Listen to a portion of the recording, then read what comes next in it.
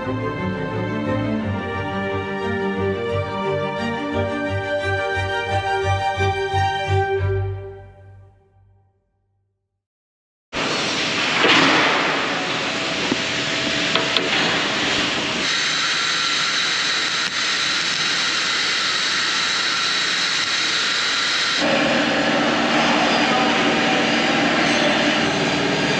two, three, four, five, 6 engineers. I thought there was 4. There's 6. Bloody great. Look how much work has been done. I am Jeffrey Advincola. I am a project manager for this build. I have 20 years experience for mechanical and piping for industrial, shipbuilding, and I work with Ostal, shipbuilding company in Australia. We build the aluminum vessel. There's the length up to 118 meters with a speed maximum 40 knots. And I was also working in strategic marine for 10 years. In Vietnam, we built the wing farm vessel, the crew vessel, and the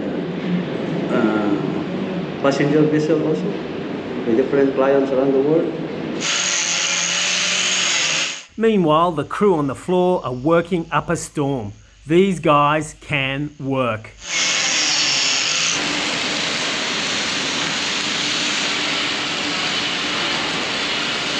For my experience, I have worked for a shipbuilding company until now. That's one is 17 years already. I working from 2006 when I graduated from university. I working for Hyundai Vietnam shipyard. That's one is very big steel shipyard in Vietnam. And after that, 2011, and I working for Strategic Marine Vietnam. That's one is very big shipyard in Vũng Tàu. That's one building on the aluminum structure. The shipbuilding very big. And I during around 8 to 10 years in Strategic Marine Vietnam, I built many vessels, many kind of vessels. 26 meter, I will have do it, 40 meter, 70 meter, and 60 meter. And also I do the last vessel I do in Strategic Marine. That's one the 85 meter with steel hull and superstructure by aluminum.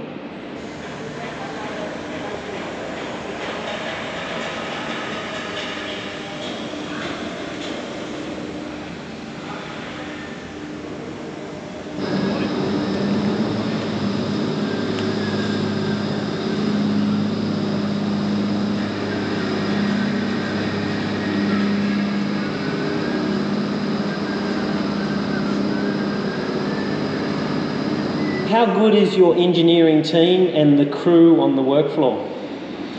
Well, to answer that question, I have to take you back to being who I am. I was a welder fabricator from the beginning for aluminum, and all my life just go around about that kind of job. I've been traveling for different countries just for that reason, that I have the experience to build aluminum vessel, aluminum boats. Now, going to the question why I think that my team can do the good job for this boat that we are building now. Because first things first is that as a team leader, I have a good understanding about this kind of work, and then we have the experiences, and then we have the very good understanding of how the job will be done properly according to the international standard. This group, I knew them for a while, like almost 7 years, some of them like 10 years. I know what's the capacity of these people, that what they can do. And the only thing that I can say, and this is what I always said to the people that I know, that we can build what do you like, we can do whatever do you want, For me, we have good and enough, not enough, more than enough capacity to build this kind of boats.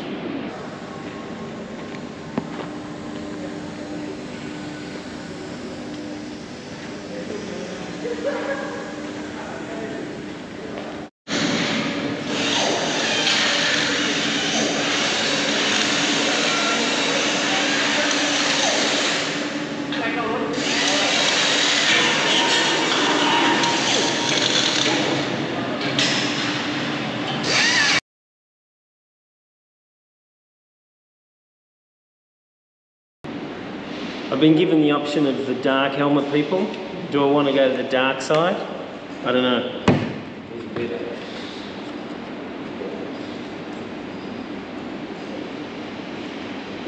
I don't know. I think I prefer being Luke rather than Darth. Like, subscribe, comment. So, hello everyone. My name is Nhật. I'm an engineer and I have almost 6 years experience in shipbuilding to make sure all the worker can follow all the products and all the procedure of this product. The work ethic of this crew and the Vietnamese people is phenomenal. They must go home exhausted. The pace does not relent. After one bulkhead or frame goes on, another one is already on its way. It's like a perpetual motion machine.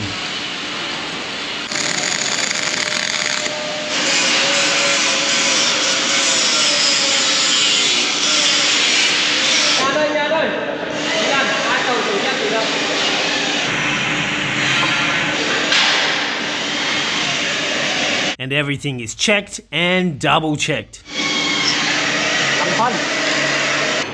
Okay, so I understand that this is laser cut. Yep. Is that correct? But all of the stuff that we've got out on the factory floor is plasma cut. Yeah. Is that correct? That's correct. All right, so give us a rundown on both and what we're trying to do, or what you're thinking of doing. You can see the surface here. We cutting by laser. That's one. It look very nice. Yeah. See? Yeah. That's one above. Yeah. And other side you can see. Yeah. I bring you some more example here. You see? Yeah. Oh, so it's very fine holes it cuts too. Yeah. Too small. Yeah. I think about only 2 mm. 2 millimeters. Yeah. Yeah. And this is for steel. Yeah. And this is for stainless steel. Yeah. Both sides you can see above Yeah. and below. Okay, let's go. All right, let's go. So the verdict is the builder will be switching to laser cutting, which leaves a cleaner finish. This is important with the shell plate covering the hull and deck, which is to be cut soon. Despite laser being more expensive, the preparation of the hull and deck surface prior to painting will be reduced, saving time and money. Is that from plasma cutting? Yes. Oh, this one from plasma cutting. Okay, and why? Is that from the bath? The water bath? Yeah. This from water bath. Okay. And so the whole idea of you wanting to go into laser cutting is just to make a cleaner job. So I want to make on my vessel. That one is 6mm bare material. You can see here. Yeah. You can see here and here. Very different, huh? Yeah. I want my vessel to be like Okay. this. Is that going to affect it though? No, that's one is only for decoration issue, but for the tractor, no problem. So basically it's just the surface, what it looks like after the cutting. I mean, in effect, if you know anything about aluminium, let's have a look at the piece over here.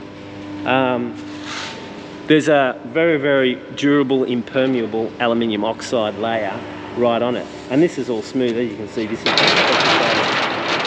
has been affected by the plasma cutting too. Doesn't affect it structurally, it just makes it easier. Well, in the end run, as Mr. Tung was saying, it makes it easier to prepare the surface to make it look, you know, schmick at the end. Anyway, it doesn't worry me in the slightest. It's aluminium, people. It's strong, it's light, and it's durable.